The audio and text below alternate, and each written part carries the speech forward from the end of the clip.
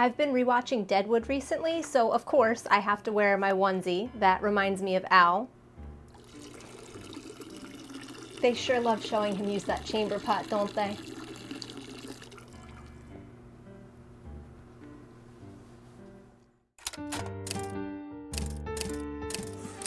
Now, if you've never seen Deadwood, be forewarned, it is not for the faint of heart. That show is literally like a poison, and I've had to ingest it very slowly and over an extended period of time so as to build up a tolerance to it, because I literally feel like it can kill me. And there are still plenty of scenes that during the rewatching process, I know which to skip, which will trigger me. But overall, I do enjoy the show because I'm obsessed with the cast. And my favorite dynamic is between Al and Trixie. I mean, I love all of the characters, but yeah, those two are my favorite. So today I want to make a dress that reminds me of Trixie. I found this pattern on Etsy and it seemed a bit old-fashioned Wild West to me, and it instantly reminded me of her. So I'm going to attempt to recreate an outfit in the spirit of Deadwood. It's definitely one of my favorite shows, but like I said, it's hard to watch. And I am a lightweight, so it's been a real challenge through the years to acclimate myself to the brutality, the mentality, just the historical realness of it, which is freaking disgusting. But the actors are amazing. The set is beautiful. The character dynamics are so interesting, and I love the script and the monologue performances. Besides Al and Trixie, I think then right under them falls Doc Cochran. So maybe one day I will make Doc's outfit because I really like it. For now, I'm just gonna focus on Trixie.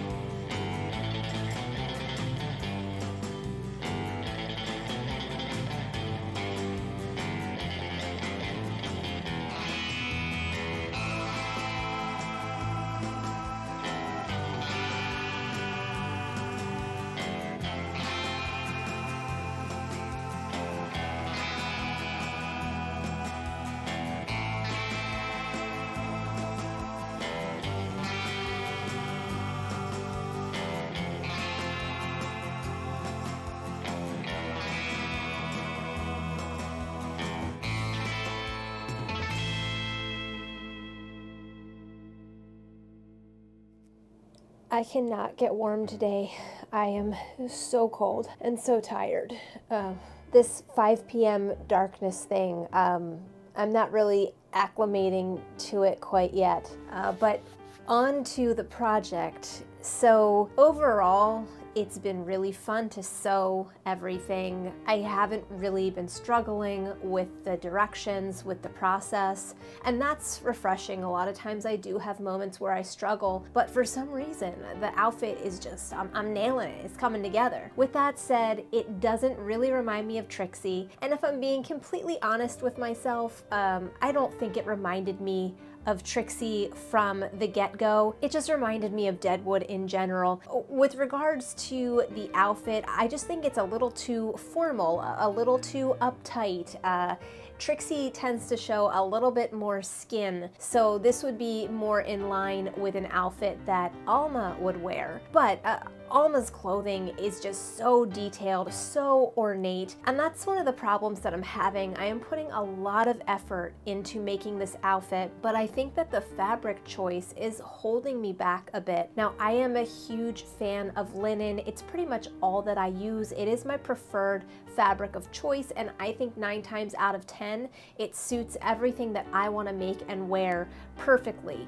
But I guess something about this dress, it seems like I should have used a fancier fabric. I mean, I don't even really know the different names of fabric, but something like taffeta comes to mind. I feel like that's floating around in here, or maybe some kind of like satin. And I think even the cover of the pattern, the woman is wearing kind of like a shinier, fancier fabric. I'm curious to see how it will come across on camera when I'm on location filming the reveal. What it really reminds me of is some kind of like poor, humble librarian at Deadwood, and that character doesn't exist, but I just feel like I am the Deadwood librarian. I'm definitely not like that flashy, and I usually don't dress in rich, luxurious fabrics, so being the Deadwood librarian is completely fine for me, and I'm really, really excited to go to the farm and shoot the reveal, and I hope that I come up with something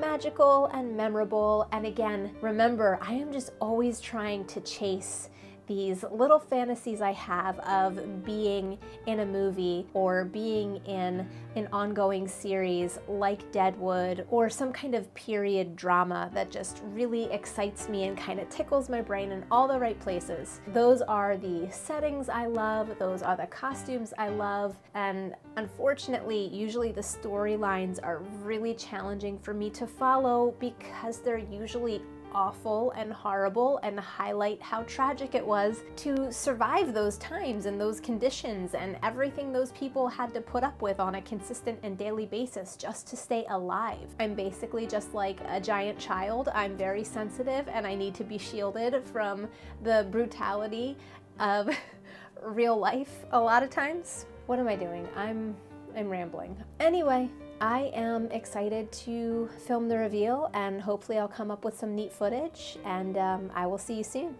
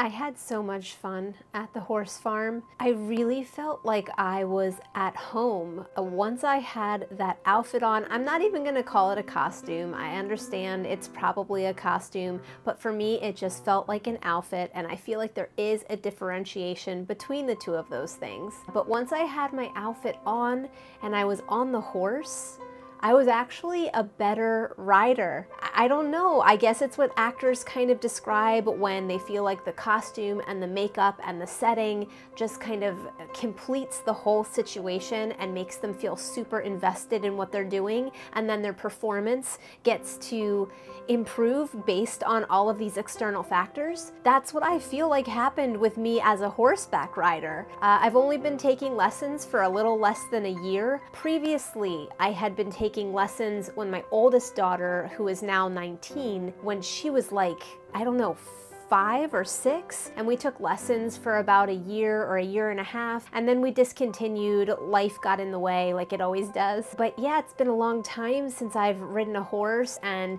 I kind of had a scary incident where one was kind of ornery and tried to buck me off, and I really lost my confidence, and it's been challenging for me to build that confidence back up. A lot of fear and doubt creeps into my mind, and I know it's a dangerous sport, but I'm just obsessed with the skill, and I would love to possess the ability to really kind of command the situation and just be a kick-ass horseback rider. So I don't want to give up, because I don't want my fears to control and dictate what I can and can't accomplish. I just have to move through my fears. And something about wearing that outfit and being on the horse, everything just clicked. It was so enjoyable, and it's just amazing what fashion can do. I mean, maybe it was just a coincidence, maybe I'm going overboard, but regardless, it was such a fun experience, and I want to try to replicate it, of course. The biggest thing that I didn't like about the outfit was the underskirt, the black underskirt. It's just a straight A-line, and I do like my skirts to have some gathers and be a little more full. So I'm gonna try to reconfigure that pattern and have the skirt panels be a little wider, so when I gather them, it will create a fullness and kind of like that pleated gathered look that I really crave, and I think it's just so beautiful when skirts have that type of silhouette. But yeah, hopefully you enjoyed the project, the process, the outcome, the reveal. Yeah, overall, just the project turned out well in my opinion. I might go back in and recreate the outfit in a different color scheme and maybe give the shirt some long sleeves. I think that might be nice for the colder months. But overall, just very pleased with the outcome. So here we are at the end of another project. And if you enjoyed the video, if you could like and subscribe, it truly means the world to me. I would love to slowly turn this channel into more of a career, less of a hobby, and your support is crucial for that. So until next time, see you soon. Bye.